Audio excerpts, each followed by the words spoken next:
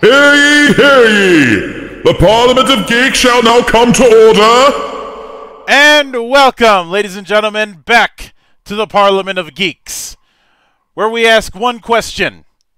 Be ye weeb, or be ye scrub? I am your one and only gaming monk, better known as Mildra, and with me I have two brothers within the council here today. We have just returning from his excursion into the East Blue. Good brother Matty. And we have the man who might have some competition when it comes to being the bane of my existence. Good brother Zangetsu. I'm only saying that because of the mullet elves that Tanner put forward. There's no competition there. No, Tanner can't replace me. He can try, but then I'll just bane him too. Probably. and yes, the idea of elves with mullets is something is an imagery I had to put up with this weekend. No, you see, Monk, there's an advantage to elves with mullets. It's a fuse. Set it on fire. There's that. There's probably a lot of oil in that hair to get it so shiny. I mean, look at Roman Reigns' hair. That's probably 90% baby oil when you think about it. By the way, for those wondering, the short answer, Oasis of the Seas, weeb, for sure. Toronto Pearson Airport, scrub. Airports being being a house of dickery. Is it Monday? Wait, it's Monday already. So I can't use that joke. And it's not even 9:30 yet. Yeah, and I'll explain why on the WrestleCast, because for sure there will be time. The Rampage is on before the show, so we'll be taking care of that business soon enough. But before we get into it, it is time to renew a couple traditions. One, ladies and gentlemen of our esteemed Parliament, it is time to rise for our drinking anthem. Jesus, can my sliver survive one more? Score! Score!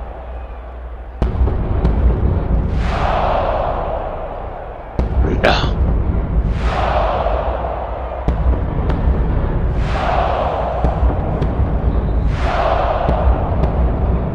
Skål!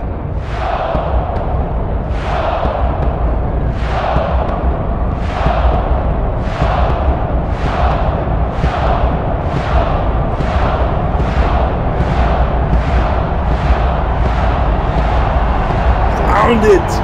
Sound the yellow horn!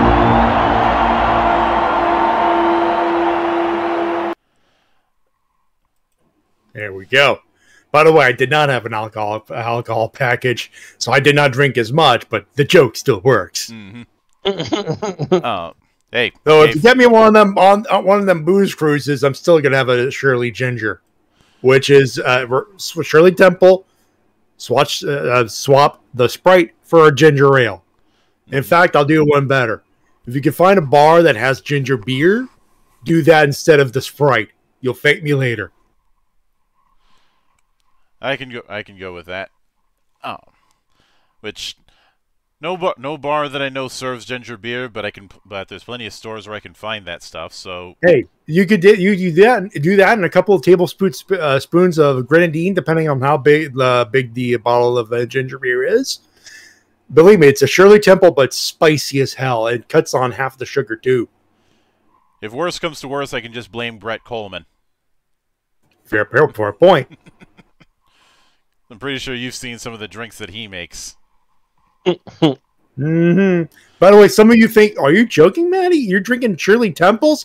Okay, first off, have you seen the prices on that Kahlua and Coke on that first person, Maddie?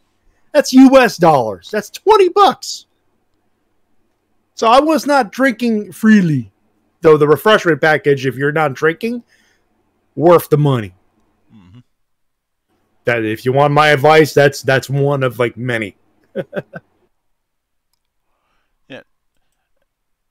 And for me personally, I would have done the airplane joke, but I already did that when I was on the last call-in with the AEW watch party. The joke was done, and for those wondering, yes, I was serious. Yeah, and no, do not call me Shirley. Mm-hmm. Now, being all that as it may,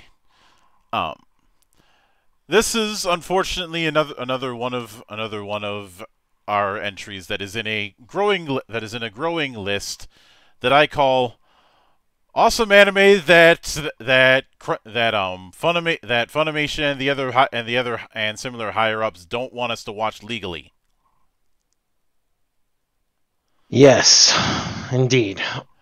Also the list of why we'll keep telling voice actors who try to lecture me about piracy to get bent. Yeah. Your ultimate goal as an artist is to have your art displayed, regardless of the legality or the money making situation. You made your money in the first place. They ain't paying you royalties on it. Most shows you don't even get them royalties. So the fact is, your voice on something being pirated, and then they're not making money anyways. You should be fucking happy in your head place. Mm-hmm. And look, can you technically get physical copies of what we're going to be talking about tonight? Yeah, if you got some serious money to burn. Got the scratch, you can watch, but and if you're willing to risk the gamut of getting a DVD that's in the wrong language, because there were a few of them. Wrong language, wrong region, wrong everything. Mm-hmm. Yeah, looking here, Essence of Anime, Chorus, The Prophecy DVD, and of course, Chorus, The Revelation. Mm-hmm. This one is going for $500? What? I rest my case, Your Honor. It went up again. Fuck. Like, there's one showing for... it was at $450. Yeah, there's one here showing for $19, but I'm not sure if it's valid. Yeah, and going on the used market with this kind of thing is gambling, and well, it's from an overstock. It's from Midwest Overstocks, so there's no guarantee it's not damaged. Like I said, gambling. But speaking of that, we've danced around it enough. This week we ended up watching a hidden gem that I feel more people need to watch. Period. Especially if you are a fan of the darker end of tokusatsu. And while this isn't a tokusatsu, a lot of the spirit of that is present. You get where a lot of influences come from, for sure. From this. Indeed. Because our most recent viewing was of Karas. Indeed. The early 2000s work that was meant as a tribute to the anniversary of Tatsunoko Productions, one of the more venerable animation studios, who still does quite a bit of work, and their catalog is nothing to sneeze at. Yeah, Tatsunoko Productions has done a lot of very recognizable names. In fact, you have, Kashan, and most people will probably recognize that more as Kashurn Sins, but Kashurn Robot Hunter is a very old and venerable series. You have one that inadvertently led to the creation of a little-known series called Mega Man. Yeah, it did. Let's not forget that Kashurn is responsible for Mega Man. Then you have the original Tekka Man. Now you see my language. The original Tekkaman, not the Tekkaman blade that everybody else knows. Oh, no. I've seen both. Both are awesome. Yeah. But, without Tatsunoko, we'd have neither. Tatsunoko has a lot of hidden gems that get overshadowed by the more, mainstream things. And Chorus as a series, or as a mini-series, 6 episodes of... 2 years of 6 episodes. Thank you for production times. It killed me. I watched it episode by episode, people, as it was releasing, because it wasn't exactly You poor bastard. You poor bastard. I did the same thing with the Gundam Unicorn OVAs. I waited 3 years for 7 fucking OVAs. 4 years. 3 years? 4 years. Something that line.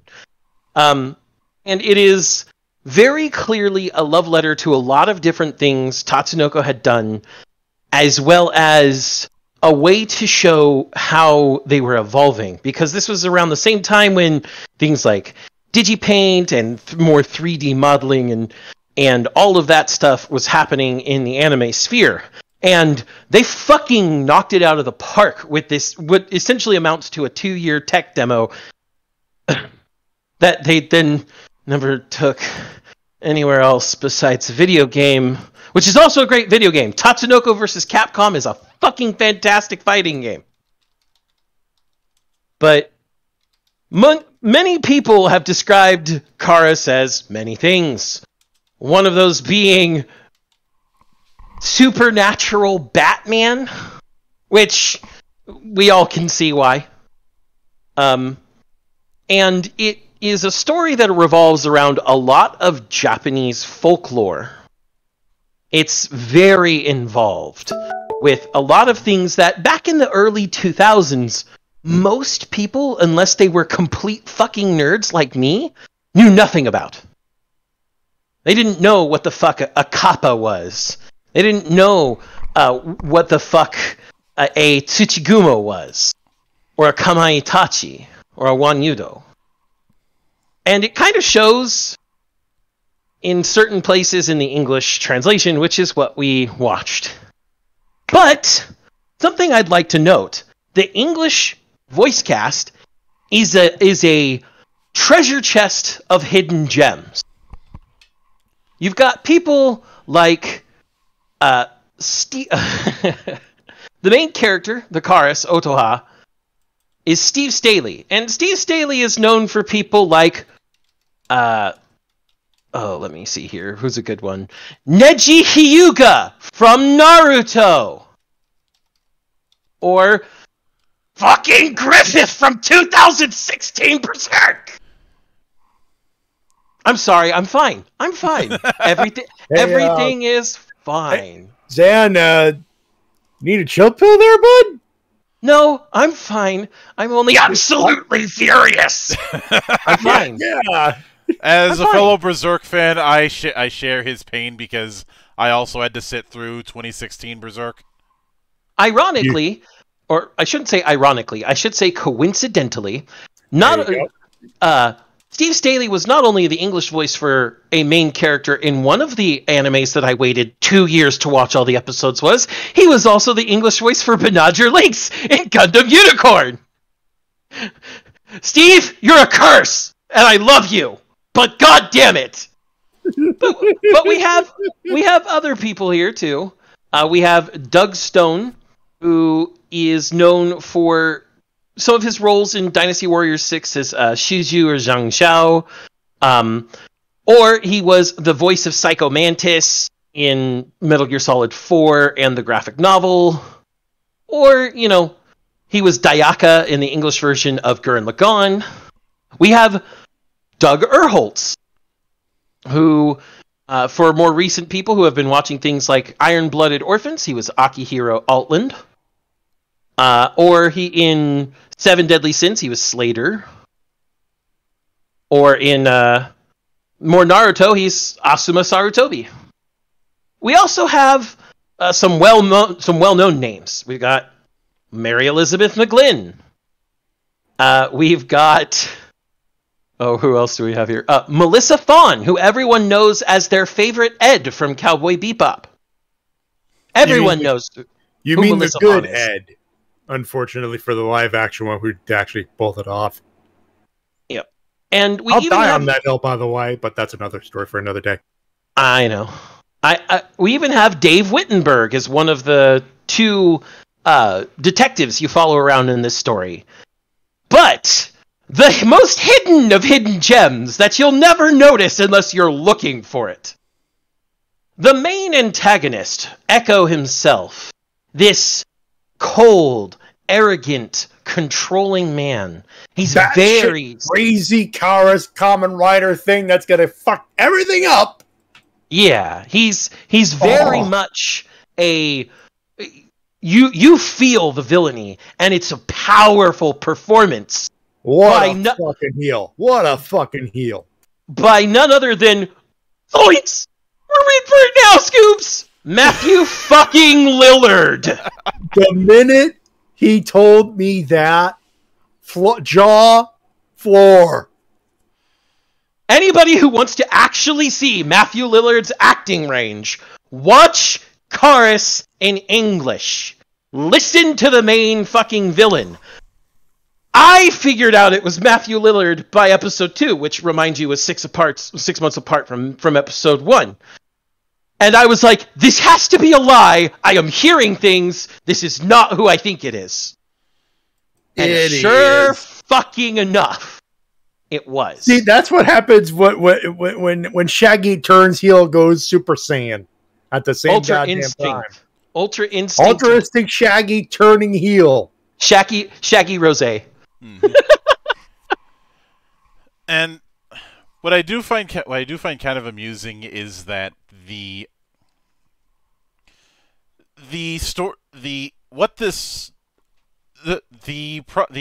project was supposed to be a showcase of how far Tatsunoko Productions has come and where they plan on going.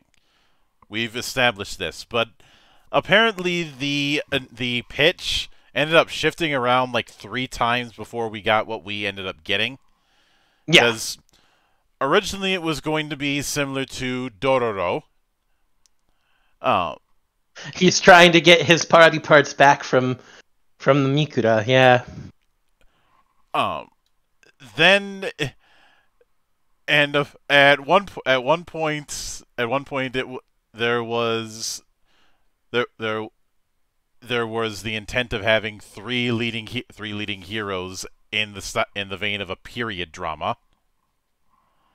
And then eventually we got the superhero action horror that we ended up seeing.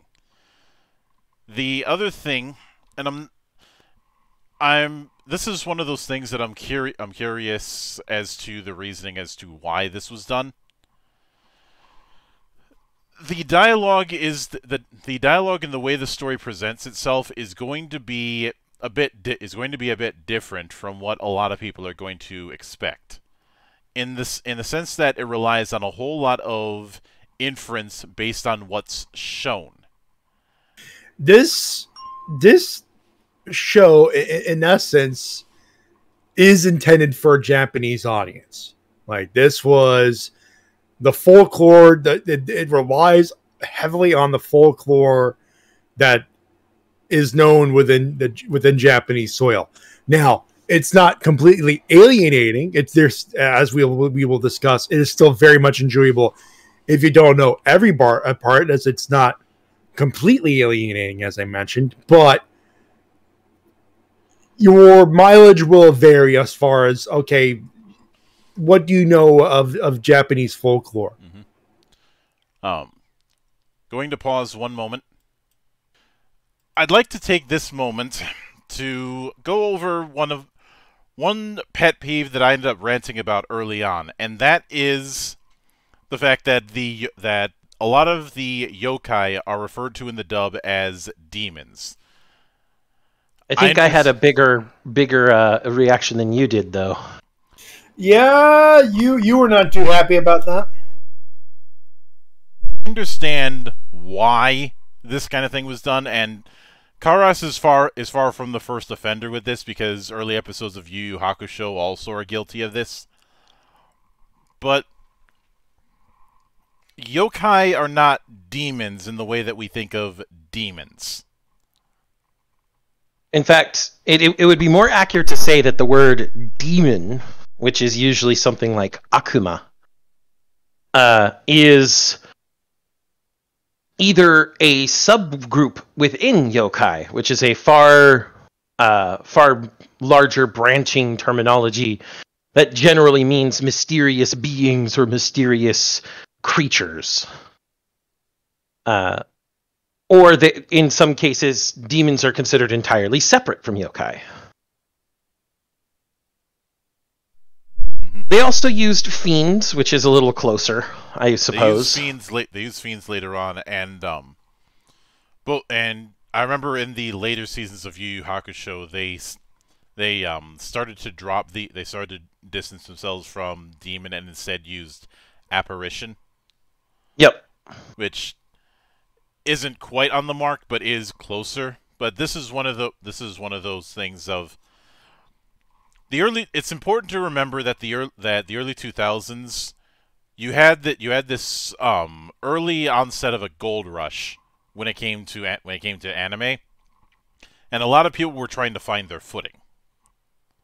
And a lot of terminology wasn't in the public consciousness yet.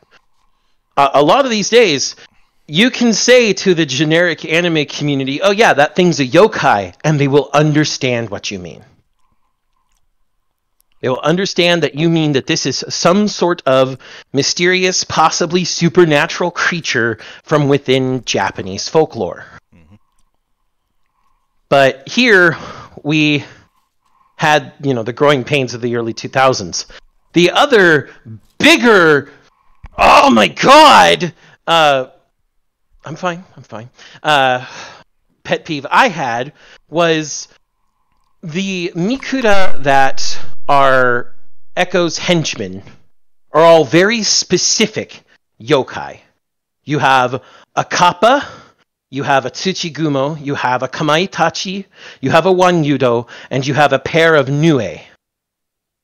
And out of all of them, they do not refer to Kappa as Kappa, and he appears in the first episode. They refer to him as a water goblin.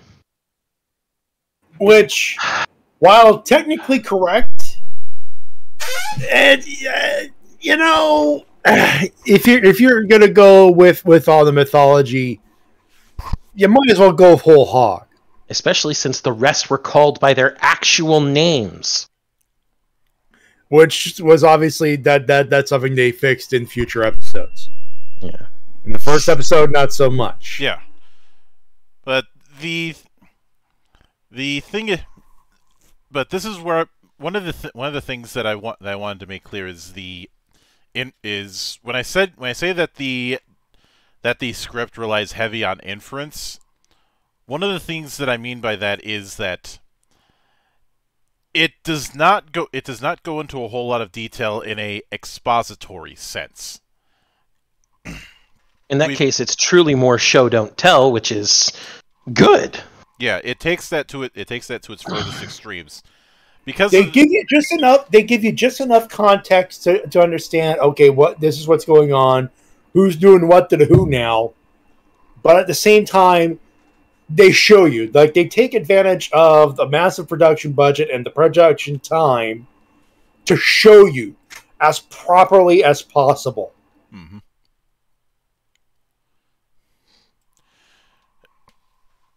And what I do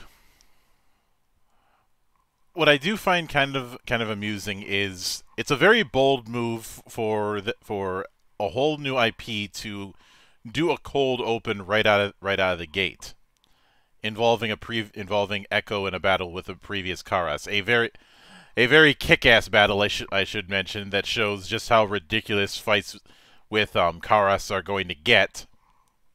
Considering that they are both fighting as jets and transforming into people and then transforming back to jets. Maverick! Sorry, I have to throw MST3K joke in there, but you get the idea. Yeah, and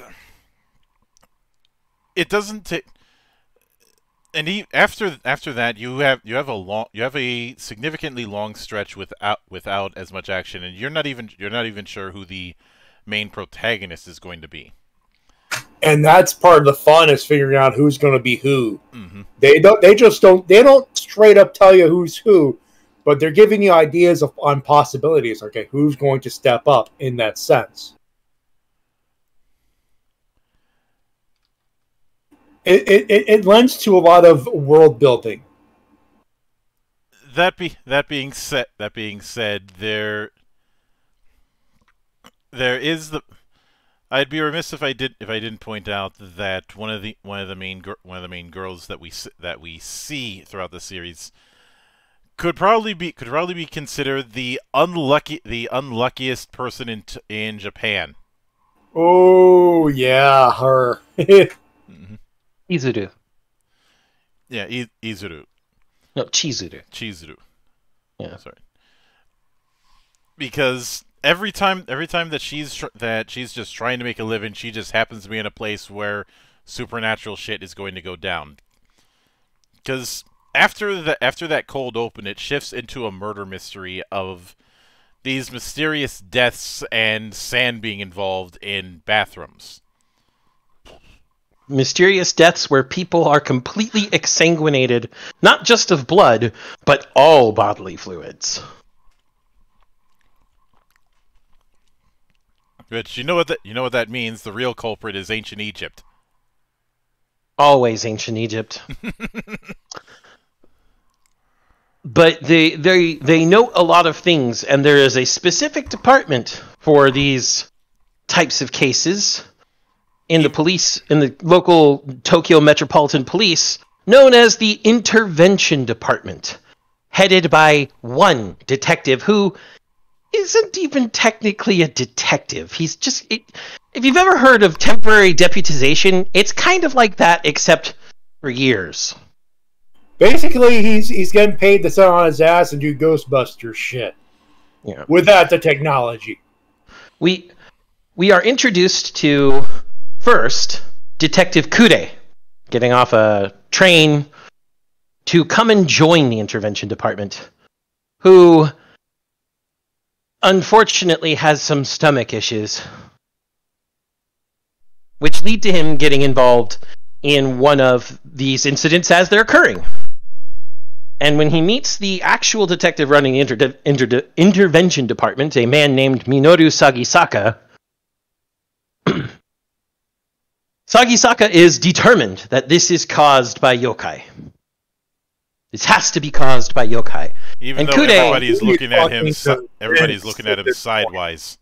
Yeah, everybody is looking at Sagisaka like he's crazy, and it's all stems from something we haven't been introduced to yet. But Kude is a skeptic himself. He doesn't know what happened, but he does know that, or at least he thinks he knows, that yokai aren't real. Sagisaka points out something very important. In all of these cases, each and every one of them, there is at least one survivor left behind. So they go to find the survivor and talk to her. And once again, it happens to be the same girl because bad luck works that way. Almost killed selling Christmas cakes 3 years before the actual story begins. Almost killed in a bathroom where 3 other people were completely drained of their blood. It's not a good day for her. Mm-hmm. But at the same time, we see another man walking around, laying on top of trains as if it's nothing. And somehow not falling off.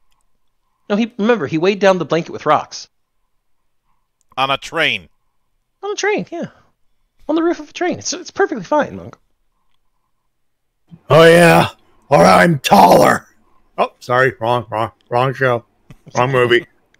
But he's also seen talking to the camera a lot, which is weird. You're like, is he breaking the fourth wall? And we learn as those people are being drained in the bathroom, he is fighting something as well with some really slick gold guns. But then whatever he was fighting escapes down a manhole. I wonder if he got those. I wonder if he bought those guns from Scaramunga's collection. Maybe. Ooh, maybe. And we learn that he is a traitor to the other Mikura, and the perpetrator taunts him about coming and fighting him, and he's like, I'm not stupid enough to go down into the water with a kappa. Which is when you get the particular feeling that not all is right with the world. But then we're introduced to a man who is bleeding out on a gurney. And wheeled in a coma into a ward where a white cat looks at him before this man finds himself in a fantasy world in front of a little girl with some cool goggles, cat ears, and a cat tail. She introduces herself as Yurine and asks him to make a covenant with her. And when he does so, well, they have hunting to do. Mm-hmm. And at around this same time, there's, and this is a Chekhov's gun laid in the background of a wrestler who's going to be doing a 100-man gauntlet in an underground wrestling arena. By the way, it's not just normal wrestling. So I had an idea there. I was going to say Antonio Inoki and Cage. for those who know your Red Brown and Lou Ferrigno movies. Mm-hmm. And later on we do see a bit of that, and it seems to start out normal, but then gets into the level that you'd expect from an underground wrestling ring. Yeah, there's electricity, there's some explosives, there's weapons that are not, normal weapons, or, well, wrestling weapons, but actual weapons. Mm-hmm. It's what you would expect if you were playing Yakuza 0 and going to the Coliseum. Quite. And then we get a chime that is going to be the harbinger for the remainder of this adventure. Yep. They announce Suika is his name as a wrestler for his next opponent to appear. And the opening goes off like you would expect from a wrestling opening, but nobody's in the doorway. And then they hear a voice counting before she announces, "Go, Karis!" And we get a transformation sequence straight out of fucking Garo. And for those wondering, just with a pocket watch instead of a sword. Granted, the pocket watch does eventually turn into a sword. Mm-hmm. And everybody freezes in space. All the people are frozen. They can't move when Karis transforms. But then Suika starts moving. We see him grab the ring announcer who's still frozen and transform into this giant monstrosity of a thing. Part organic. Ugly motherfucker. Yeah, basically. Part organic, part mechanic, all horrific. And Karis charges him and takes him out of the arena. This is one of those opening Monster of the Week kind of fights meant to showcase Karas. Which, let's be honest, it was fucking badass. Mm-hmm. He cut down Kappa's water clone jutsu, a bunch of ninja water clone girls. He fought with Kappa, and Kappa says something here that is, if you weren't paying attention to what was happening when he grabbed the ringside announcer, you wouldn't understand what he was saying. He says, "Now that I've got a full tank, I'm more powerful than ever," or something along those lines. And when he grabbed the ringside announcer, long ribbons of red fluid flew from the announcer into the mechanical parts on his body. The mechanics on his body are powered by human blood, which makes the whole harvesting blood thing that much more sinister. Mm-hmm. You thought Dracula was rough. Yeah, no. But Karius in this whole thing is not even... He doesn't even blink. The man cuts down these clones, deals with all these moves from Kappa, moves faster than Kappa can comprehend even in his yokai Mikura form, and proceeds to, well, do what we would expect of any finisher from a tokusatsu. Cuts the air, trapping the guy in a web of cuts, transforms into a giant crow, causes the moon to go through an ecliptic shift, transforms his katana into a giant fucking cleaver, and proceeds to split the motherfucker in half. Mm-hmm. Because if you're gonna kill somebody, you might as well do it in style, right? Yeah. And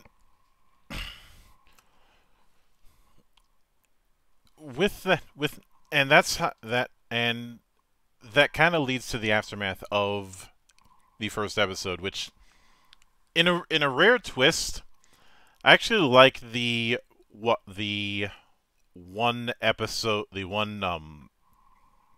worded episode titles in English as opposed to the...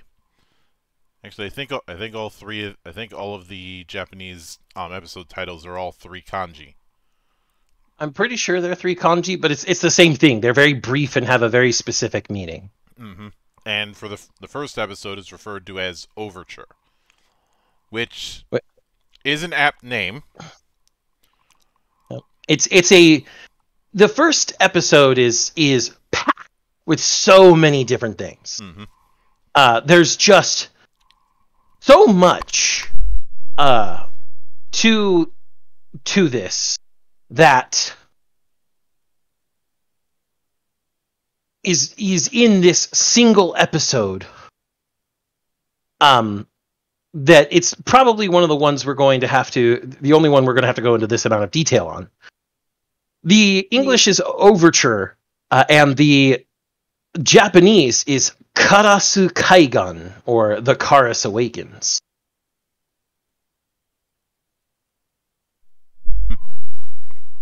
And episode 2 once again brings us back to the building the pieces once again. And I think it was at this point where we started to delve a little bit further into a theme that had been present in the first episode but never fully gone into, and that is the relationship between the supernatural life and the human life. Yeah, we actually see that yokai live amongst the people as well, and that was hinted at the very end of episode 1, where the weird guy with the gold guns who fought Kappa first turns around and looks at the camera again, like he's been doing the entire episode, and says, "Are you still following me around?" And we find out it's this cute little childlike snail demon. And there's a specific name for that particular yokai.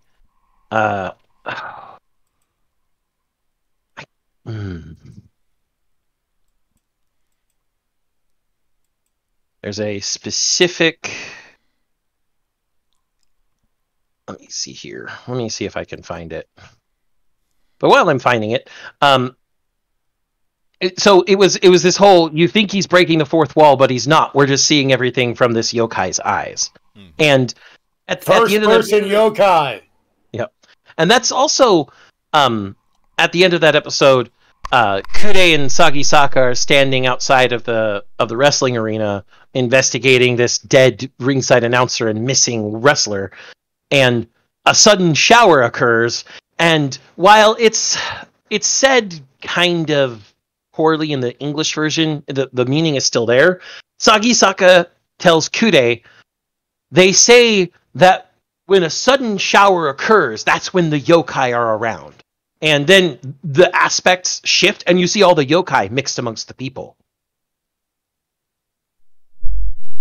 The other thing that we end up seeing is that the man who transformed into Karas has another duty, that being as a doctor in this sanctuary-like place. Or at least the appearance of one, lab coat and all.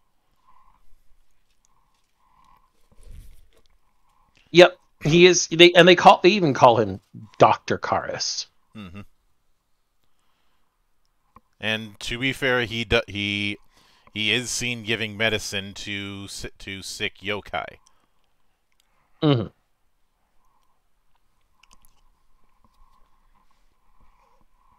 But within that, we end up seeing a little bit of the other forces of the enemy who I believe by this point we knew them as Mikura. Yes, the ones who have joined Echo, yeah, they are the Mikura. Mm-hmm. It doesn't go full into who Echo is. It's just that they have a plan. Mm-hmm. And as for the little snail spirit wearing the yellow raincoat, that's in Amewarashi. They're a yokai that arises from the emotions of being separated from parents. They tend to manifest as boys wearing rain gear.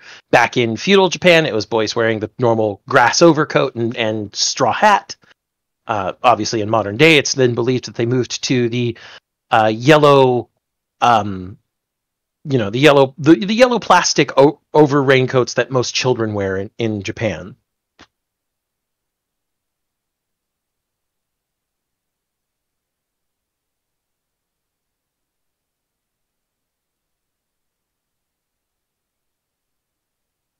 But with all of this, the second episode is introducing us to Karas' other responsibilities, and it also shows us that the Mikura aren't just focused on gathering blood. They are also focused on causing terror. Every time they attack, it's always to scare and get blood.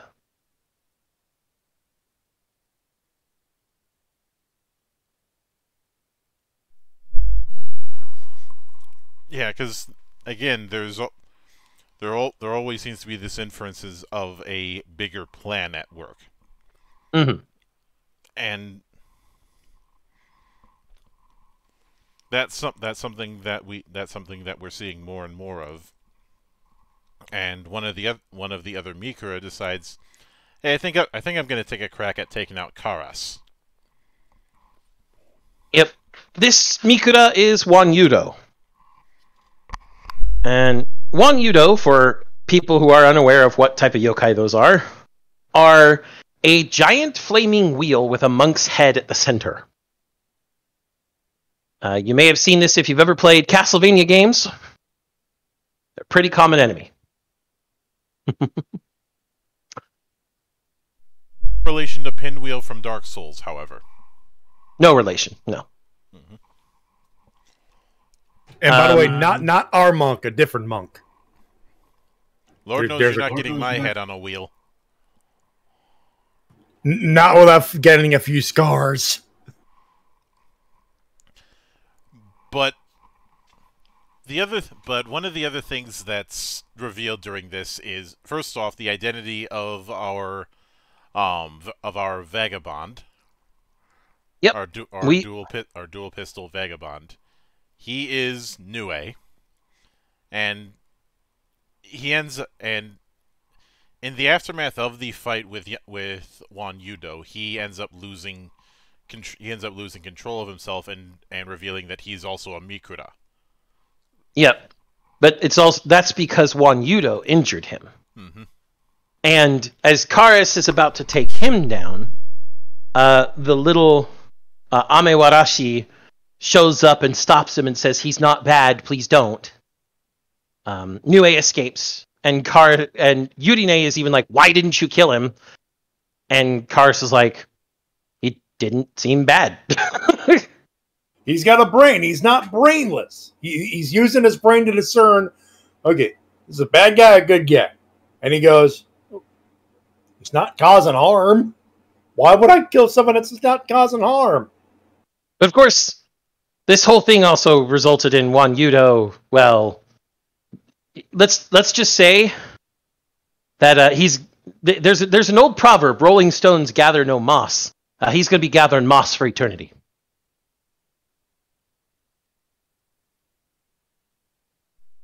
Now, but go ahead. It's at this point that Echo and the other Mikura notice that this car seems to be a lot more competent than previous. And they're like, "We need to stop him." And Echo's like, "Don't worry, I know my own greatest weakness since I've been Karis of Tokyo for over 400 years. We'll just exploit that." Bud. Because this is where we have the revelation of because it is in episode 3 where we have a bit of revelation, and we had been leaning into a bit of a superhero thing for the first 2 episodes. Episode 3 leans a little bit more into a horror story, one that happens to take place at a hospital.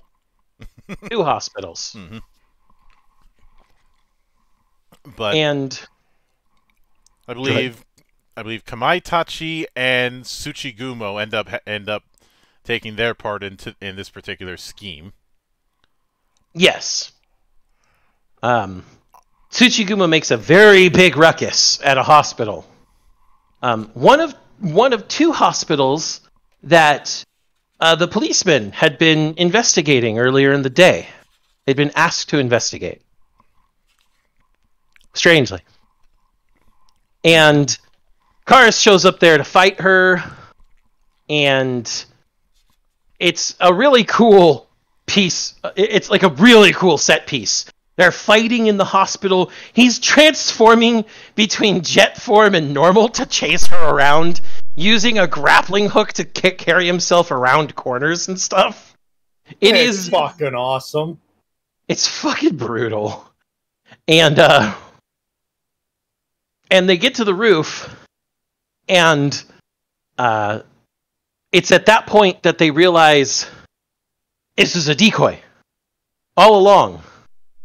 Kamaitachi is at the other hospital, where Otoha's real body is. So it's at this point that we also realize that Karis is a completely spiritual being. Otoha does not transform into Karis, his soul does. And if his body were to die, well, he fucking dies. He fucking goes bye-bye. So with that, so very very much in the same vein as a Madoka Magica kind of thing. With that, Yurine is like, "Wait, it's a trap. We have to go before they can kill Tsuchigumo." And Karis rushes off to this hospital. Now, the Amewarashi is also at this hospital trying to get blood from one of the blood banks to give to Nue, who is still harmed and needs blood to be restored. Heal. Yeah. And he sees Kamaitachi here and freaks out as he's sneaking away from the guy and sees Otoha's body, which is actually what first warned Yurine And just before Kamaitachi can cut up Otoha's body, Otoha bashes him in from behind with his jet form. But he also sees his own body and kind of freaks out for a second before fighting Kamaitachi further. But you see, that's not everything. This was a trap within a trap. Yurine comes with Karis for his exterminations. She has to. She has to be present for him to manifest his power. And Echo knows this. And Echo knows that that Yurine has to stay outside of the line of fire. Tsuchigumo knows where they're going to be. And so Tsuchigumo does some of that I know where this is going because I've seen too much hentai shit, and stuffs blood threads down Yurine's throat and de-transforms Otoha, essentially, by stripping him of Yurine's power. Nue shows up to stop Kamaitachi from killing Karis, but Nue is still hurt. And just before Kamaitachi can kill Amewarashi, can kill Nue, Otoha's real comatose body wakes up, picks up the sword of Karis that had dropped out of his hand as he de-transformed. It's still around. It's still physical. And just fucking murks. Like, this is normal human Otoha cutting Kamaitachi in half. Ladies and gentlemen, beast mode engaged. Which is saying, ironic that he ends up cutting the yokai that's obsessed with cutting things. Yeah, for those who don't know what a Kamaitachi is, it's a razor weasel, literally. It's a weasel with kama for arms, kama being the short sickles that I think everybody at this point ubiquitously knows in the anime community, and also can travel as fast as the wind, and is known for cutting you. Oh, is it known for cutting you? Quite literally. It is the edgiest boy. So he just made an edgy boy edgier by ending him with an edge. You know, I'd make an edge joke, but I'm not. You could do it yourselves now. It's in your head. You know him. Go ahead. Damn it, Monk! I was trying to be, you know. I'll make a better edge joke, and it's not even about edge. Ow, the edge. Ah, nice. I mean, very nice. But wouldn't you say Kamaitachi was black and red at the end there? Little bit. Although, two things. One, that's what you get for speaking in auto-tune. And I will appreciate, because I've watched this both dub and sub. It's same both. Yeah, it's same both, and in both cases, subtitles are provided. Because he's meant to sound somewhat unintelligible. Because he has literal blades for his throat, Monk. That's why. His neck is made of razor blades. Yeah. And truth be told, the design of Kamaitachi, it feels like something I'd see Sam Raimi do. The design of Kamaitachi feels like a missing Cenobite from Hellraiser. I can go with that, you too. Know, anyone getting that android dude from one of the Dragon Ball Z Abridged movies, Android 13 specifically? That robot. Or Android, whatever. Truckerbot? What? Close enough. Where's my trucker hat? There you go. Exactly. But it is with the close of episode 3 that we finished the Prophecy DVD. If we were tracking by DVDs. The first half is the Prophecy, and the second half is called the Revelation. And this is where the Monster of the Week format, the going from monster to monster thing, goes backstage to expand on the world and lead to the final battle. But one of the first thing to note is that without that covenant with Yurine, Otoha is a bit directionless, and as we go through the process of him piecing together his own events from his own past,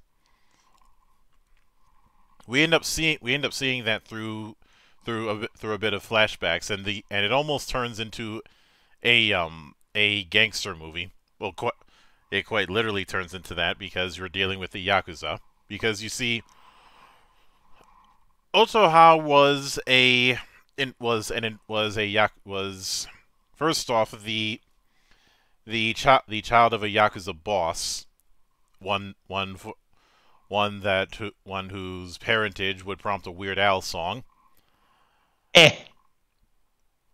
But also one with a significant defect. But it's never referred to as a defect. He's just called a demon because he feels no fear and no pain, which made him the perfect enforcer. Mm-hmm. And so, for those who are looking for out of anime reference, think of Renard from The World Is Not Enough. Yeah, that sense, feels no pain, feels almost nothing, essentially. He has CIP, congenital insensitivity to pain. Yep. It is a literal defect in his body. Mm-hmm. And Nue and a few others suggest that he finds the people important to him as part of finding out what he needs to do. And that's when he remembers what led to him getting hospitalized in the first place. The only person he cared about in the Yakuza was a little bro character. And they were going to go to New Zealand and get out of the Yakuza. But to do it, they had to steal some Yakuza money.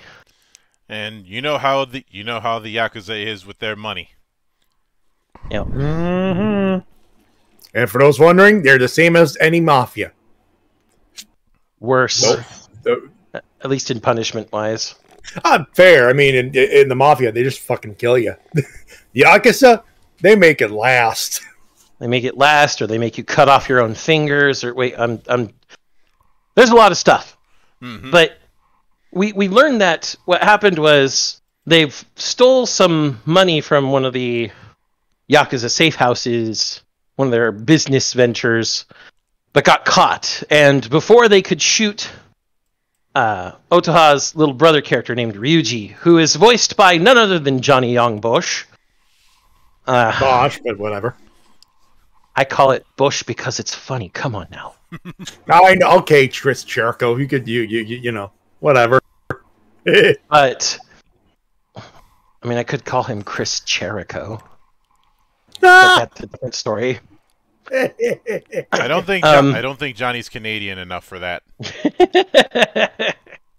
But he realizes that he was basically left for dead, but that they wouldn't leave Ryuji off so much.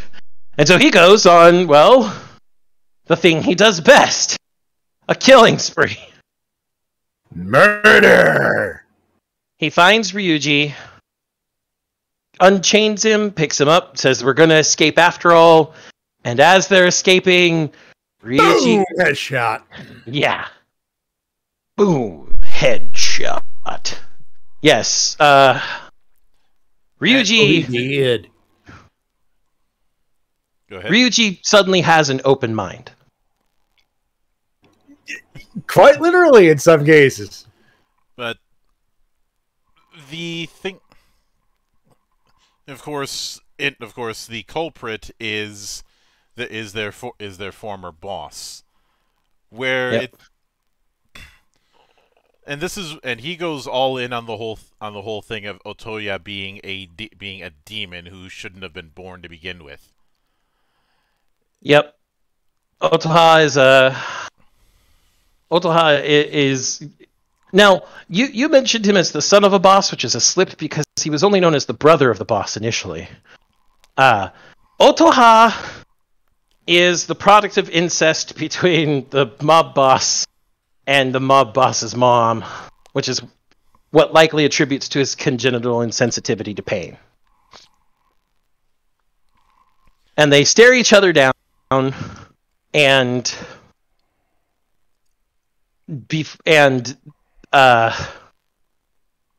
his brother slash father slash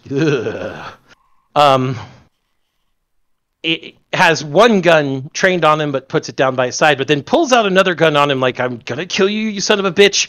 And Otoha cuts off the barrel of the gun as well as his arm and just leaves. Mm-hmm. Finds a nice roof to brood on, wondering, what he's going to do. While all of this is happening, Nue is infiltrating Echo's tower. And he gets to Echo. Echo slams him down into this central area. Before where we even get into that, there is one thing that we should dip into regarding Nue and why he's in Tokyo. Yes, he tells this to the Amewarashi, actually. Mm-hmm. When the Amewarashi says he's going to go get him blood. That he came back to Tokyo to get his little brother, who Echo had. And something important that Nue said is that everybody who joined Echo because they were tired of being forgotten.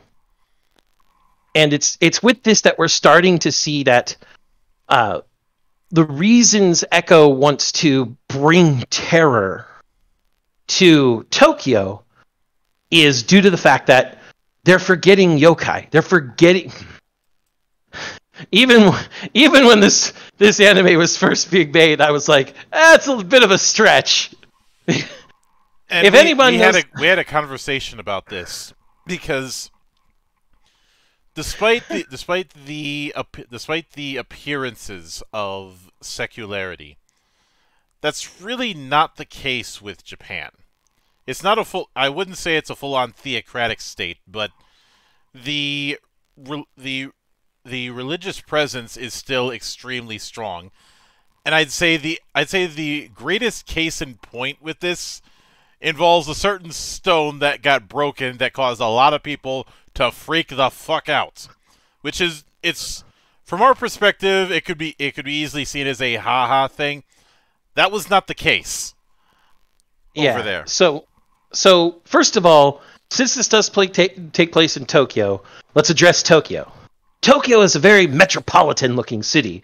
There's lots of skyscrapers, lots of lights, lots of glass. Very artsy architecture in lots of the city, and very, very sectional, too. Like, one section of the city is high class, the other section of the city is Weebville, the other section of the city is mom-and-pop shops. It makes you feel like you're in a rustic village in the middle of fucking Tokyo. And one section is porno. Hey, we can't tell any of the Roppongi stories. We'll get kicked off of YouTube. What happens in Roppongi stays in Roppongi. Hey, that's why I kept it very simple. You but can you say were about the to word say, Monk? porno without getting yanked off of YouTube. Mm-hmm. For now. This is true. You were saying, Monk, one section is what?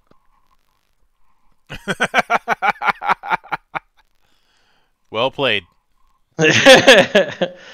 But you were about to say one section was what, Monk?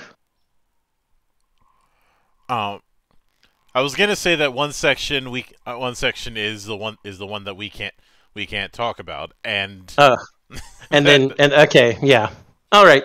But there's also there is an entire ward within Tokyo that is a temple ward.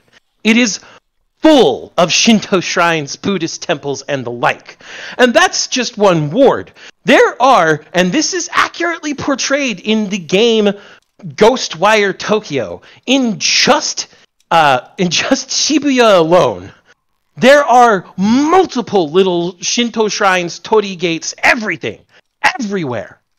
This country, its culture. Monk said it's not a theocracy. Monk is partially right. I mean, it's not a theocracy. When I say it's not a theocracy, I mean it's not the Vatican. The Vatican this is true. The Vatican is an outright theocracy. It is a full-on religious state. Yes. Japan has its diet, which is like a parliament. It's a gathering of elected officials that hopefully represent their people well and make decisions for the country. They have a prime minister. Hey, the Japanese diet does better than the PMs in Canada, the Congress in the US, or the PMs in the UK. Why do you think they're corrupt? We don't pay them too well. But on top of this system of secular law, you have the imperial family. And the imperial family has always been considered descended from God. They are directly, through their lineage, linked in blood to the sun goddess Amaterasu herself. That is the belief of Japan. And there is a reason that every fucking year, at every fucking sowing festival, as in sowing seeds in the ground, and the emperor goes out and sows a seed, and sows a field with seeds himself. There is a reason that every harvest season, the emperor goes out to a rice paddy and harvests rice himself. They do that to appease the gods. This goes all the way to their top of government. So that's why I laughed when Echo said that they were forgetting yokai. Because, and finally, the last story, the one we mentioned, the Sessho-seki, a stone that a Buddhist monk allegedly sealed the legendarily infamous nine-tailed kitsune Tamamo no Mae. No, not that one, you idiot. Stop jerking off to your JPEGs. I know you love Fate Grand Order, but it's not that Tamamo. Stop wasting your money, you fucking whales. Yeah, just go right click. It's just like NFTs. Just go right click. But this stone at the beginning of March broke, and the scientists said it's probably just erosion. You know, like most rocks. The entire area of Nara was like, are we all gonna die? And the local government of Nara, not even prompted by the upper government, just the local government of Nara, went to the local Shinto temple and be like, can you please go do something to make sure nothing bad happens? And an entire cavalcade of Shinto priests went and performed a purification and exorcism ceremony around this giant rock that split. Because everybody was afraid. Because every scientist says, well, yeah, they'll split eventually. That's erosion. Anyone that's spiritual, we're all going to die. We're all going to, it's the end of the world, people. It's not over yet, in case you haven't noticed. Yeah. Maddie, you missed a golden opportunity to cosplay as King Ross. Oh. The end is nigh. The end is nigh. Fucking run away. The end is nigh. Yep. And I remember during this whole Sessho-seki part, I tweeted out who had killed by 1,000-year-old imprisoned nine-tailed kitsune on their apocalypse bingo card. Put your fucking hands down. No, you didn't. No one did. I did, but that's just because I'm a weeb. Yeah. That's been on my apocalypse card since I learned what the Sessho-seki was. Yeah. But the reason why we bring this kind of thing up is one of the major themes is this idea that a bigger and bigger encroachment of technology, which the relationship between technology and people is something that anime has been exploring for decades, ever since the cyberpunk movement of the 80s. I mean, I would argue that it's been the basis for anime. Osamu Tezuka created Astro Boy because of fucking nukes. Yeah, but there's always you look through a lot of works, some by Tatsunoko and some by others, and there is always an undercurrent of what technology and modernization will do for people. And I feel this actually culminated in a toku that we all know and love, Kamen Rider 01. Mm-hmm. That one talks about technological singularity. Yeah. But in relation to Chorus... By the way, I just thought up of a thing for later, but I'll put that in Parliament. Mm-hmm. All right. But in relation to Chorus, the encroachment of technology is seen as something taking away from the understanding of the spiritual. And it is with that technology that Echo is trying to make yokai more real. The Mikuta manifest physically. Pictures of them can be taken, they can be seen without having to expend effort to manifest themselves. And that was actually something I thought was a really cool line by Nue. He said, one of the perks of becoming this way is we can actually have pictures taken of us. And he shows a picture of him and his little brother. Which, at the same time, this is also where it's brought up that Nue are always born as twins. Yep. Which I think was specific for this show, because Nue being born as twins is not in every piece of folklore about them. It's in a couple. Mm-hmm. And it's a much more obscure piece of fiction, of folklore. I shouldn't say fiction, because it is folklore. It's not just one type of fiction, it's a very specific type. It is brought up in a few folklore stories, but not a lot. Nue are usually a singular entity, or sometimes they're packs of entities. Mm-hmm. Neo and Nue. But the point is that given how strong the reaction was with that's and I'm probably sidelining, and I do apologize because the Discord it's only for a few seconds. But the whole thing of a fear of being forgotten is a bit ludicrous when you think about it from that angle, when you think about it in that context. Yeah. If these were folklore entities from the US who were fading away, fearing that they were being forgotten in some place metropolitan, say, like, I don't know, New York, I could believe that. I could absolutely believe that. Mm-hmm. Not in more of the rural areas of the US. Most of the rural areas still have a lot of folklore and superstition. Mm-hmm. But definitely in a place metropolitan. Yeah. There were plenty of old folk tales that I grew up with, just in my part of Minnesota. Yeah, exactly.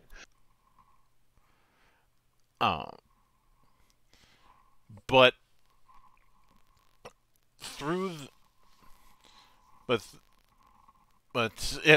anyways, when it came to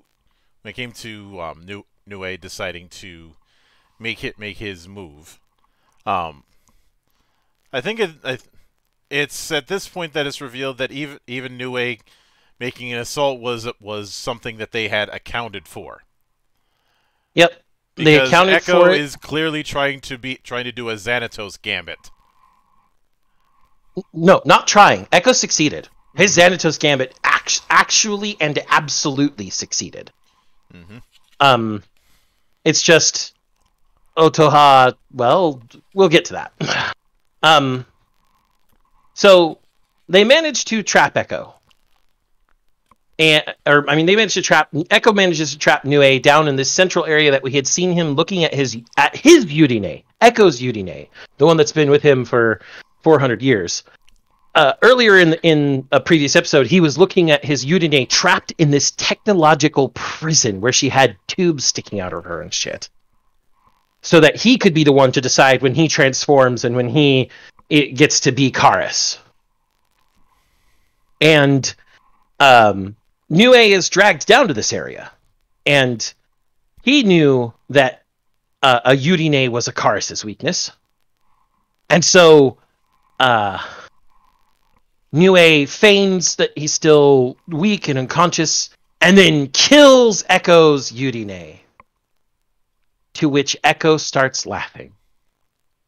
And he says, I didn't have the heart to kill her, but now I am free. And he picks up the same stopwatch that we'd seen Otoha using for transforming, shoves it into his own chest. We see he has a mechanical eye and a mechanical left leg.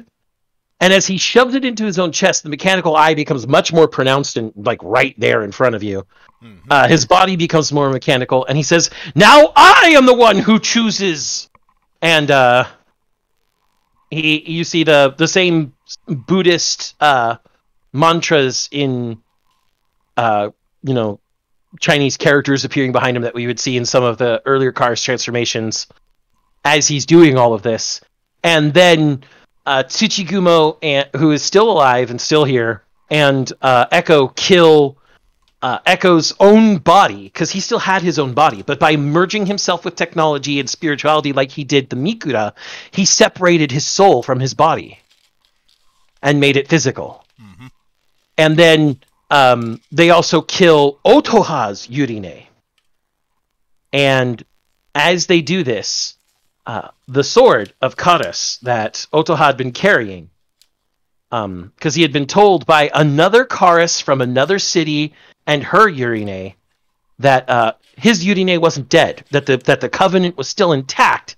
He just had to get her to bring it back. But his sword cracks, and it gets a bunch of cracks in it. That same other Karis seems to have a unique relationship with their Yurine, in the sense that she really wants to step in, but her Yurine is like, no, we're observations. You're gonna sit back and watch. That happens constantly. Mm-hmm. Also, burgers for whatever reason. There was always snackage.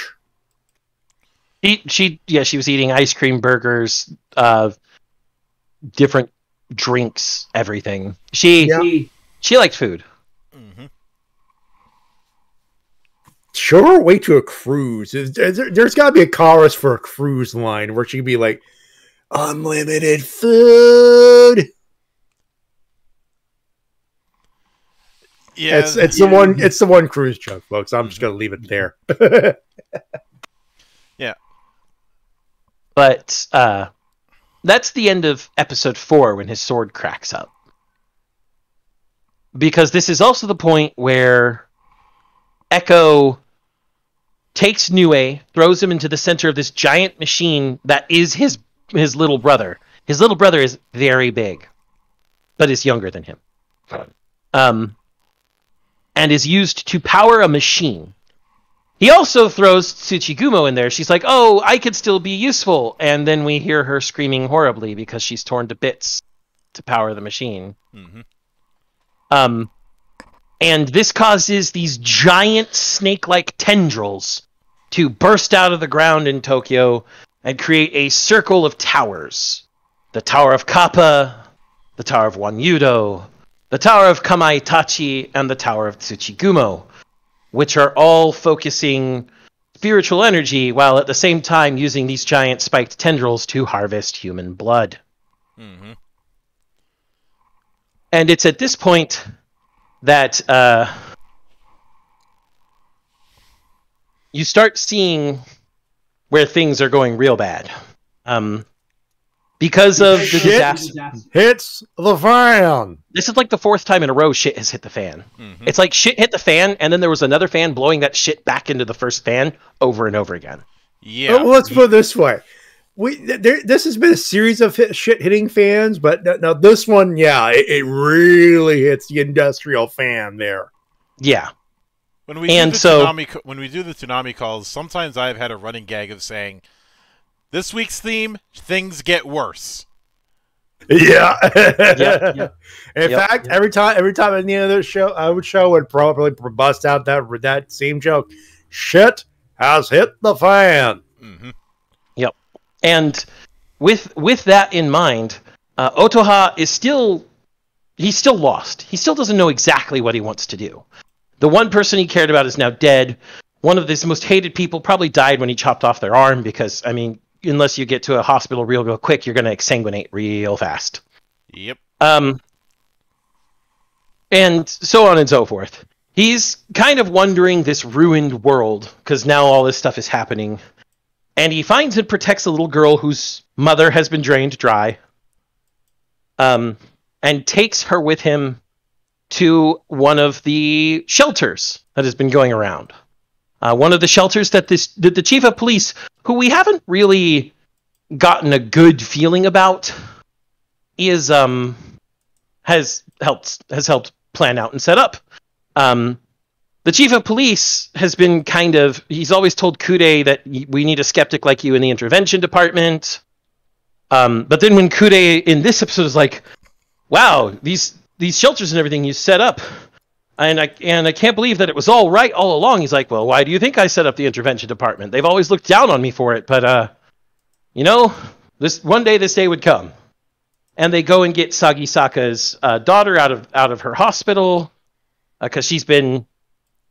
Oh yes, that's an important point. Mm-hmm. Sagisaka's daughter is the entire reason Sagisaka started believing in yokai and studying them, and became an official deputized member of the Metropolitan Police Department.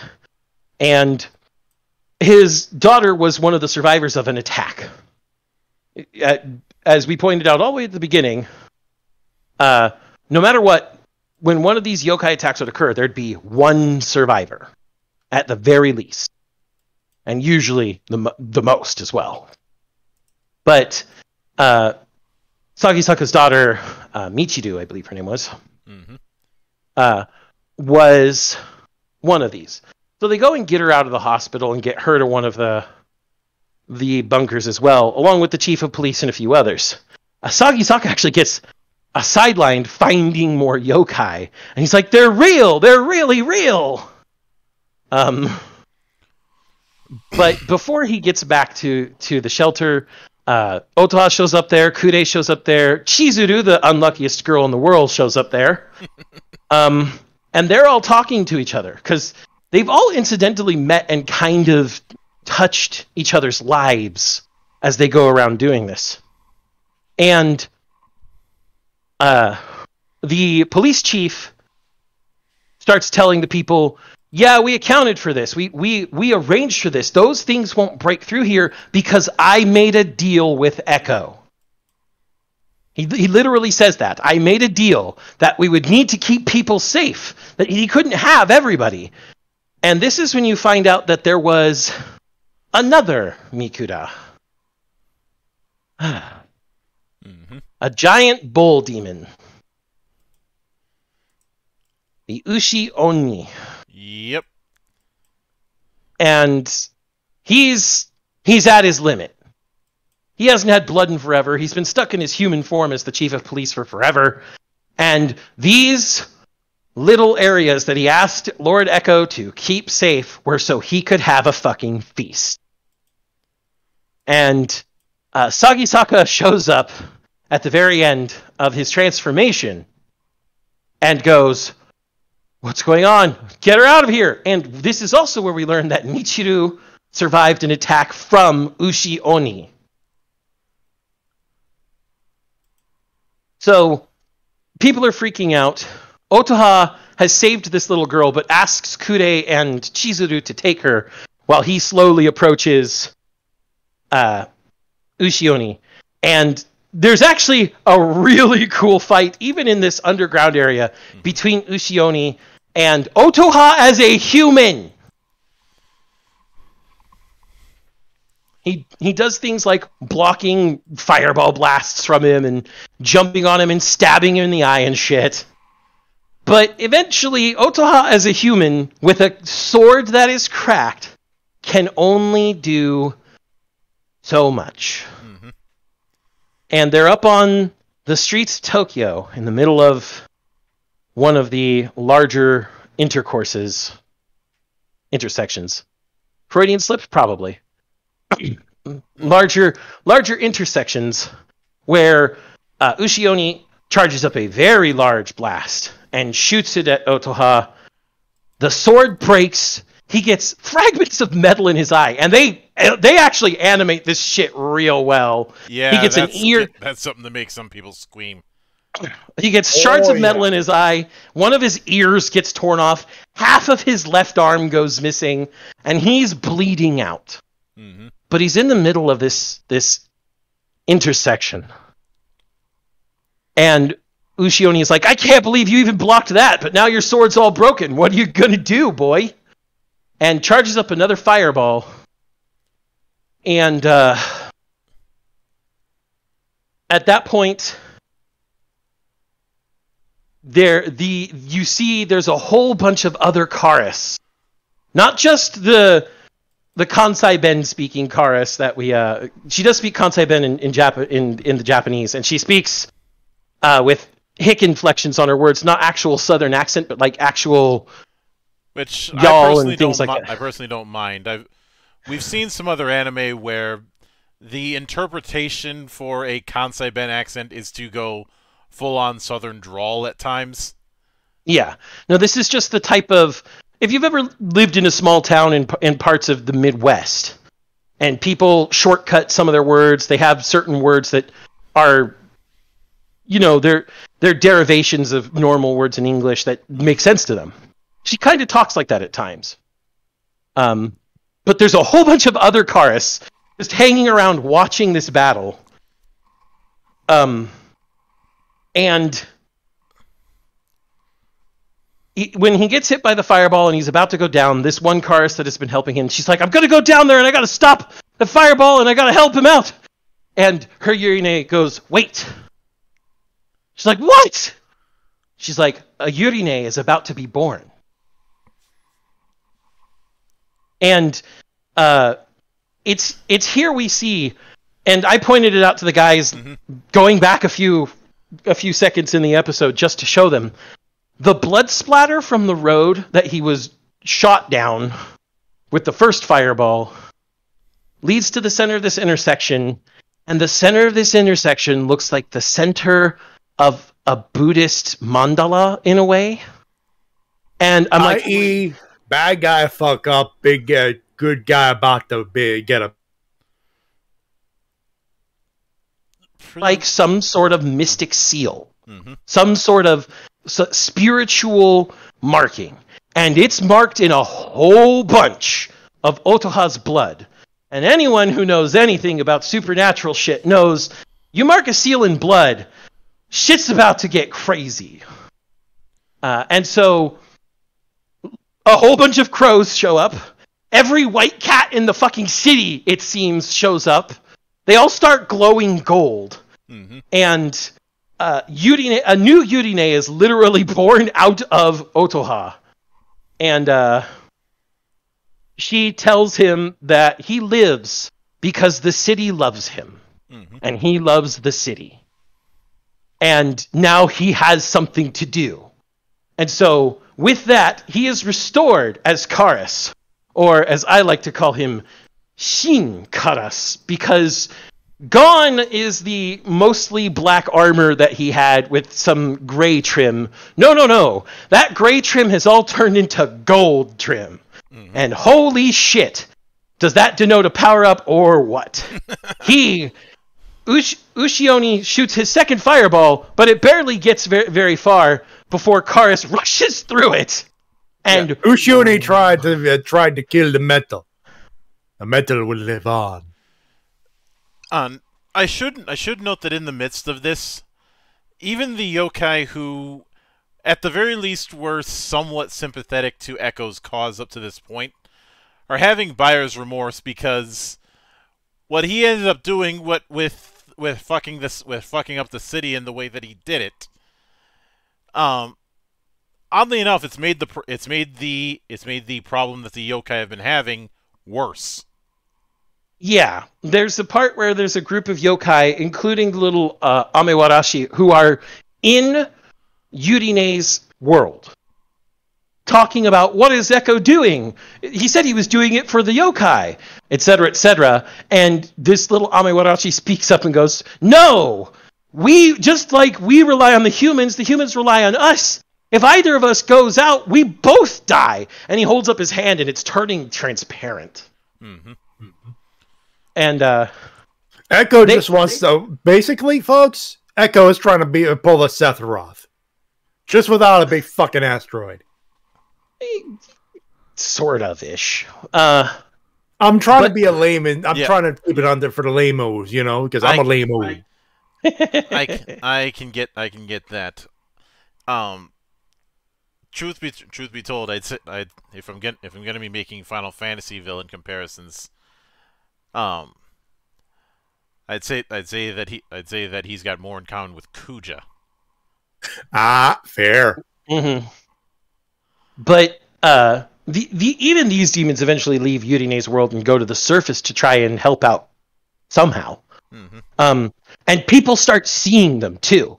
And this didn't seem very like very important. They just a lot of people who watched this in English just figured, oh, what Echo's doing is weakening the bounds between the mortal realm and the spirit realm, and now people can see yokai. But the actual writer and directors, they both said in an interview that yokai in the Chorus world aren't something people can just automatically see if they're spiritually aware enough. Yokai only show themselves to people that they implicitly and completely trust. They do not show themselves to people they don't trust, period. End of story. So the fact that people could start seeing yokai without that happening was something much more drastic than it first seemed. And during the fight with Ushioni, even though Chorus beats him, stuff like shattering glass happens because big explosions, fireballs, supersonic jets, etc. Mm-hmm. And it's about to fall on Kure, Chizuru, Michiru, and the little girl who remains nameless throughout the entire story. Yeah. And a Kasa, I forget the full name, but it's an umbrella demon with 1 foot, an umbrella yokai with 1 foot, pops up, opens up his umbrella, and spins it, because he had seen Chorus and Jetform do the same thing earlier to block other stuff. And the other demons gather around him like, whoa, what, do you think you're Chorus now? It's like, no, I just felt like I had to do something. And then Kure et al. Are looking at him and the others and like, you can see us? They actually asked that. Yeah. And something I should note is that with episode 6, that's where we kind of have this culmination, and a large part of episode 6 is dedicated to wrapping up loose threads, including the fact that one of the other higher ups on the police that we saw was in league with Echo, and ends up being just a casualty. He wasn't that guy actually wasn't a policeman. That was the governor of Tokyo. All right, my bad. The point is, he ends up being a casualty in the larger fight. Yeah. His vice governor is all like, we need to help the people. What's going on? And the governor basically tells him, I don't care. Let them kill everybody. He's like, but what about your family? And he's like, my wife was a whore fucking a younger man, and my daughter was a whore fucking around as a child. So I killed them both. The governor of Tokyo had gone, bye-bye. Dude was fucking flipped. Lost his goddamn marbles. Mm-hmm. Yep. And he even shot his vice governor in the arm. He tried to shoot him in the head, but his vice governor, managed to dodge as two giant spiritual guys turned into jets, crashed into the building. And then one of them chained themselves to the other, and that chain was dragged through the entire top of the building, which cut it in half, killed the governor, and the vice governor is falling. And Kara saves him. Mm-hmm. It's like, I'll save you. You're a human. I have to save you. Yeah. But even throughout that, the first off, there's the whole thing of summoning a white dragon, which was essentially using the tendrils from all over the city to surround a bullet train. At the very least, a train. I'm pretty sure it was a Shinkansen. But he turns it into a white dragon, which is a reference to some of the dragon ley line stuff, folklore in Japan, and how dragons sleep underneath the seats of power and such. And honestly, it reminded me way too much of X 1999. I was like, why are we doing this again? Why am I here? Just to suffer? Yes. Fuck off! Dude, I'll make you suffer with me. I'm a wrestling fan. I'm born to suffer. Yeah, but you're also not only that, but you're a Sens fan.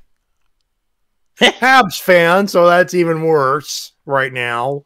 Yeah, but you don't have to live in the eternal torture of knowing that X 1999 will never have an ending. We've already covered that. I'm good. Monk, what is your answer whenever I ask you why? Because God it applies here too. Because God has cursed me for my hubris and my work is never finished. Exactly!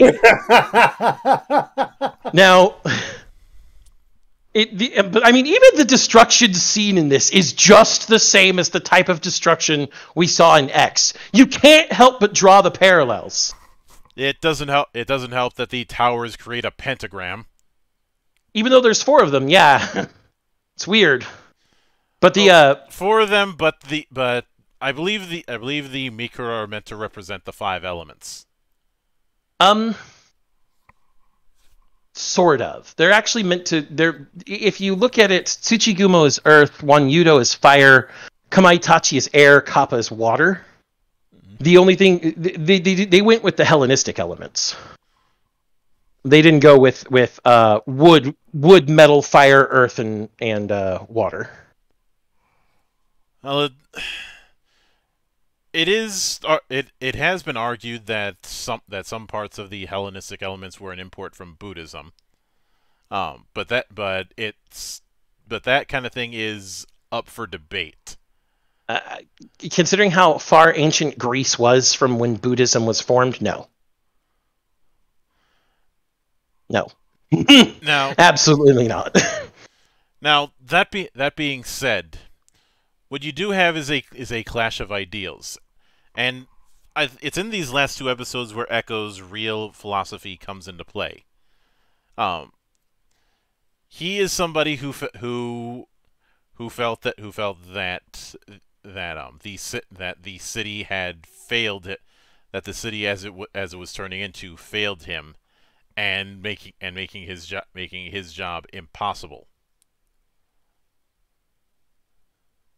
And also killing all yokai. Mm-hmm. He felt that he could no longer protect both sides of the world, because that's what Kars does. He protects the city, both the humans and the yokai. And because the yokai were fading away, he felt that the way the city was changing was at fault. Mm-hmm. And yeah, by the end of it, his approach is to just destroy the city and start over. And it does put into context a lot the line that he had early on about the city rejecting him. Yeah, at the beginning of episode 2, mm-hmm. he said, "You know, I do believe this city hates me." Yeah. And he does. Echo does end up losing out in the end, but gives a ominous warning that with enough time, Otoya might. Oh, sorry. Why did I say Oto? Why did I say that? It's Otoha. It's Otoha. Yeah, Otoha would fall down the same path, and Otoha doesn't really respond on that, but it kind of reminds me of what Meyer Link said to D when we talked about Bloodlust. About how eventually he'd be hunted by he'd end up falling to the same temptations that Link did. Yeah. And D's only response was, well, if that's the case and I'm the one being hunted, then so be it. Yep. And of course, at the very, very end, we see that underneath it all, underneath the pain, the anguish, the insanity, the ravenous need for violence, the megalomania, Echo loves the city. The very last thing in his mind, as he's dying, is seeing Yurine. Yurine is behind Otoha, up on some upper tracks of I forget which rail line that is, but he starts walking towards her and even calls out her name before he perishes. Mm-hmm. And it's with that a few other people. There is one last thread that we didn't mention, that because it wasn't nearly as important as it kind of seemed. When Sagisaka reappeared during the Ushioni fight, to protect his daughter, he allowed himself to get picked up by Ushioni to be eaten. He's like, I've studied you guys for so long! And he opens up his cloak, or his coat, and it's covered in different warding charms and onyoji papers, and he leaps into Ushioni's mouth and gets eaten, and Ushioni's just like, because, I don't think a Mikura is fully yokai anymore. I don't think it can really apply. Probably, in fact, I think it's outright. I think Ushioni outright says that. Yeah, useless. What a useless gesture, or something like that. Mm-hmm. And at this point, they return to. We flash forward a little bit. Kude is packing up to go back to the boonies that he was from, and he's taking Michiru with him. But as he's standing on his veranda, Sagisaka shows up and is talking to him, and then fades away because he's a ghost. Mm-hmm. Which I felt was a really good way to tell Kude everything's going to be all right. Yeah. And from there, he and Michiru are getting on a bus, and Chizuru, the unluckiest girl in the world, dressed as a kappa, which she calls a water goblin again in the last fucking episode. You called them all the same fucking names for the rest of the fucking show. Why? That was made just to piss you off there, bud. Yes, it was. I will believe that for all eternity. But she shows up and tells them that she doesn't want to leave the city because she just really likes it there. And now she's advertising for a toilet paper company. It'll make your water goblins go away, is what she says. And they say their goodbyes. And as everyone is going to their own lives, Kude and Michiru, Chizuru, and the little girl who remains nameless, who is now in an orphanage, little crow feathers come down to them to indicate them as friends. And looking up at some of the reconstruction, Kude and Michiru, who had been having a conversation about, do you think Tokyo's going to be okay? Do you think they can recover? Kude looks up, sees Karis in his full gold trim with black, or black trimmed with gold, I should say. The trim is gold. Glory and Yurine on his shoulders are glinting in the sunlight on top of a giant dragon statue. And Kude says, so long as those two are here, I think the city's going to be just fine. Mm-hmm. And with that, Karis closes. There is a weird post-credit scene with Echo's boot found by someone, but it's never gone into. Yeah. The one thing that remained of Echo after his death is that mechanical boot, because it was a truly physical item. Mm-hmm. And so it fell into a crevice when he died, and when they restored most of Tokyo, it was sealed up in the sewer that was below hand. So someone found the boot in the sewers, but that stinger never goes anywhere. They've never done anything else with Karis, and I don't think they ever will. Especially since this was meant to be one giant anniversary project. Now, before we go into final judgment, there's a few production things I'd like to go into. Okay. One of them is a quote from director Keiichi Sato. Just as New York City has Spider-Man and Gotham City has Batman, I think it's time for Japan to have its own local hero. Yes. I love that quote. And what I find amusing with that quote in hindsight is a bit of a subculture in different parts of Japan, where different regions have their own local hero. They do. Almost in a mascot-like portrayal. Several of these local heroes showed up in the series Dogengers, which I'd actually go so far as providing me with more laughs than Akiba Ranger did, even though they're on the same ballpark. including the one guy with the most excessively complicated finishing move setup I've ever seen.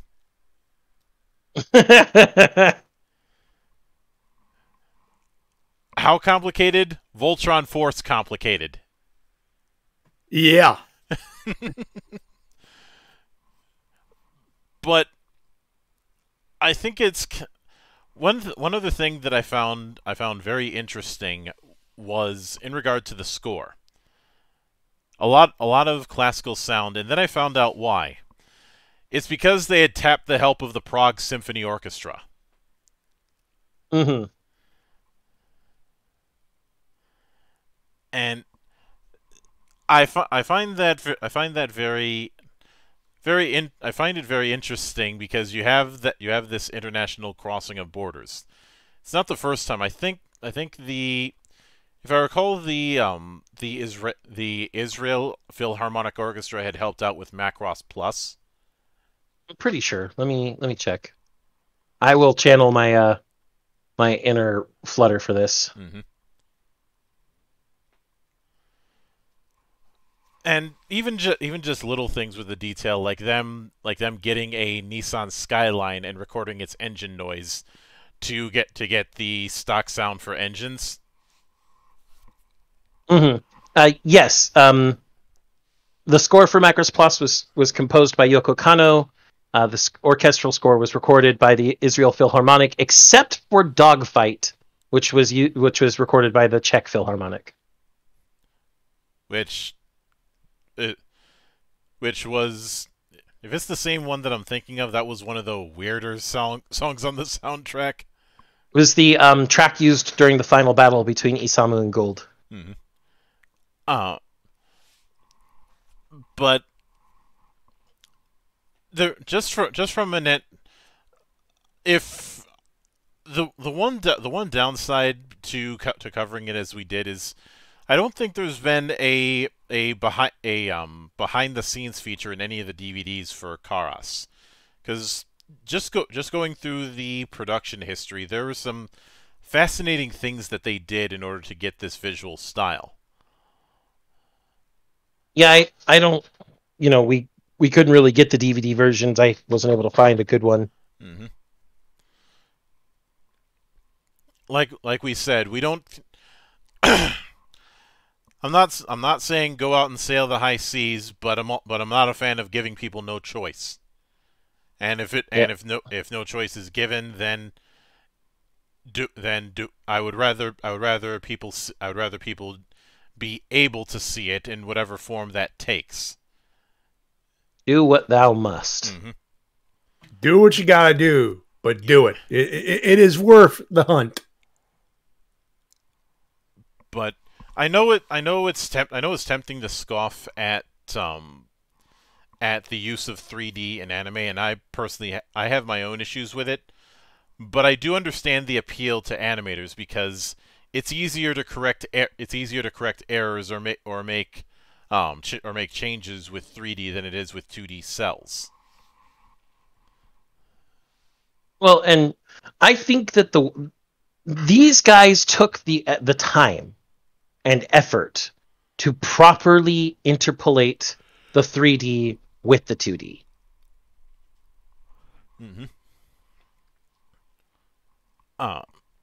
The other thing, apparently the CG director Takayuki Chiba had studied a stagecraft technique in kabuki called keren.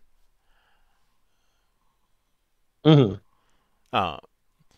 Basically, which is basically a catch-all for things like trapdoors, revolving stages, and the like to help immerse people in a kabuki stage play. Yeah. And wanted to try and integrate some of those techniques within this, which I think we saw really effective during a lot of the fast-paced dogfighting, especially some of those things where he was like having Karis stick a grappling hook into the wall to go around a corner, and the whole scene revolved with Karis. Mm-hmm. Also, it was reflected by another staffer that a 30-minute episode of an anime would typically have about 300 keyframes. The first episode of Karas had 700. That means they were animating on ones. They had to be. Yeah.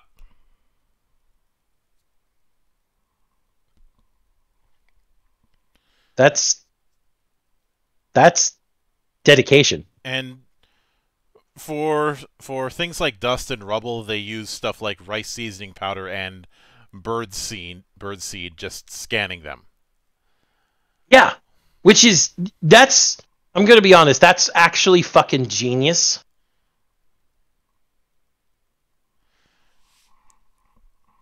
And the reason why I point these kind of things out is you don't do these kind of things unless you're insanely dedicated to the craft of the story you want to make.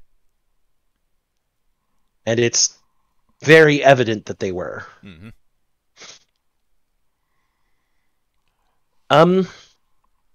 I'd also like to go over the fact that, like you pointed out, they had a Philharmonic Orchestra assisting them with their score. Mm-hmm. There was a leitmotif for the whole series that we heard pretty commonly throughout not just the openings, but throughout everything else. Like we have harped on again and again on all of these episodes of the Parliament, musical identity is very important. And Karis has its musical identity, for sure.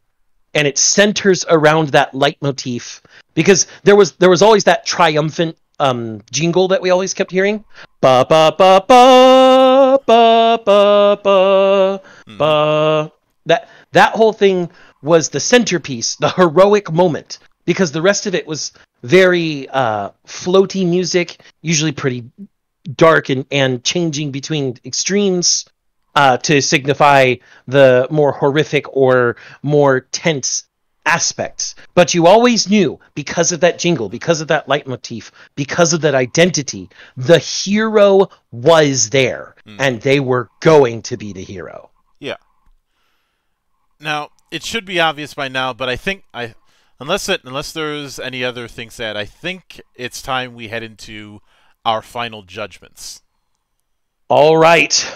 Well, good brothers and good sisters, the Parliament has come to the end of deliberations. As such, Monk, I turn to you. Is Karis weeb or scrub? Now, I will level with you. Karas is something that I discovered completely by accident. Par for the course with a lot of stuff, but at the risk of sounding too Minnesotan, I have Shinders to thank for me discovering Karas. Fair. As far as what the hell is a Shinders, if you've been in Minnesota at any point in time, especially in the 90s and 2000s, you know what Shinders is. And I'm going through the comic section after I had just finished reading an issue of Indian Spider-Man, which is not as bad as you think it would be. I end up seeing this Karas thing. It was just one issue of what looked like a mini-series that was meant to tie into the anime. And on the back of it is a one-page promo for the Soul Taker, which I have seen, and I ended up doing a bit of digging.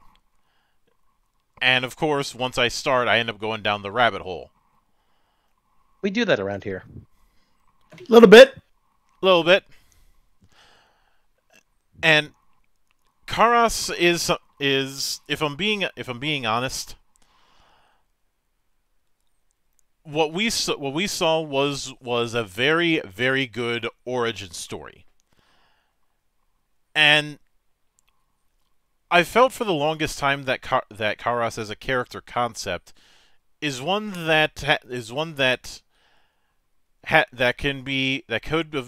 could be further explored with time. This might just be the age-old adage of the brightest star burns twice as fast. But I can't deny that I want to see more of it, especially when seeing those other Karases later into the story. But as far as this story goes, I've seen some people derive it as a good versus evil story, and I'm like, those stories are gonna keep being around because they work. But moreover, the only real fault I can have is some issues with the translation script, as well as the fact that the story relies a lot more on inference than exposition. Which, for me, that's not as much of a problem. For others who are more used to an expository type of world setting up, that is going to be an issue. That, however, is not enough of an issue to detract from the fact that this is very much a weeb entry. If it weren't for the ridiculous prices or the gambling, I would have advised people to get the DVD of this. Indeed. So, the monk has decided that Karas be weeb. Now you, Brother Matty, your decision. Weeb or scrub? I have you two to thank for introducing me to this beautiful little sub-series. It's OVA, that this thing of deliciousness that has influences and all over the place and has influences, has made influences or been influenced by other things in the past and has influenced things in the future. I'll get there, boys. I swear to God, I'll get there. Mm-hmm. This is like the visual, like you watch this and you think, okay, maybe a couple of things look off, but if you said this was made in the 2010s, early or in the middle of it, you would think fair play. But the fact that this is made in the early 2000s must it must be commended for that alone. Just the visual eye candy, the gore, the vor, the everything. It looks delicious. It looks good. The story is excellent. I could go on all day, but this is an absolute weeb. Seek it out. Please seek it out. Mm-hmm. All right. Brother Matty has decided that Karas is weeb. As for myself, this episode is my love story for this. I'm the one who suggested we watch this because I absolutely adore this series and do not believe it has nearly the recognition or viewership that it deserves. The visual style is actually quite unique. The usage of 3D is masterful for 2005, which is when it started. Mm-hmm. And this, as I pointed out before, the scoring is fantastic. It's not as bombastic as some of the other entries or in your face, such as with Arcane, but it is a score. I'm going to argue it doesn't need it. Yes, exactly. It's there to bring up the moments that need to be brought up, set the mood for the moods that need to be set, but it doesn't need to be as pulse pounding in your face, because that's the art. That's that's even the dialogue. That is everything else. This is, honestly, it's not nostalgia goggles, because we did just fucking watch it. Mm-hmm. So fuck you, anyone claiming nostalgia goggles, because I will punch you in the teeth. But to me, this is Tatsunoko trying to go, you know us from all of these things we've done. This is the culmination of that learning journey and the first step on the road into the future. This is Tatsunoko saying, we love our work. This is a love letter to ourselves, and putting that out for other people.